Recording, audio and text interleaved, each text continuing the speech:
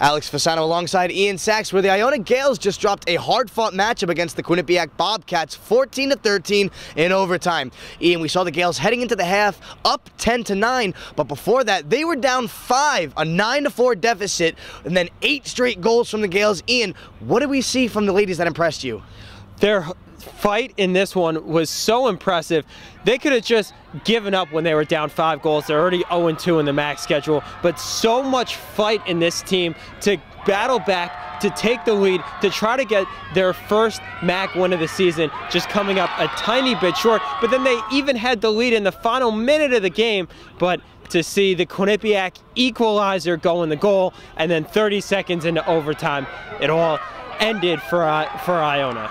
Leading the way for the Gales was Jenna Tolzmann with 4 goals, followed behind Erin Pugh with 3. What did you see from these upperclassmen that really stood out in this game? Well, it's the senior leadership, and Coach Mason spoke about it after the game, saying that they're the ones showing the rope to the younger players, and they're leading the way both on the stat sheet and not on the stat sheet, doing the little things that teaching the younger players what needs to be done in order to win in the conference. We're so upperclassmen right now, so I think them every day, it's just challenging them and working upperclassmen, making them better, and then taking advantage of their opportunity. You know? Looking ahead, Ian, the Gales take on the Siena Saints on Saturday. What did you see from today's matchup that they're going to have to carry into this weekend? Well, 2 things. They're going to have to continue to rely on their veteran leaders that you mentioned earlier, in Jenna Tolzmann and Erin Pugh. And then they're going to have to get Pamela Giordano, the team's leading scorer, more shots, more opportunities. She just had 2 goals in this game.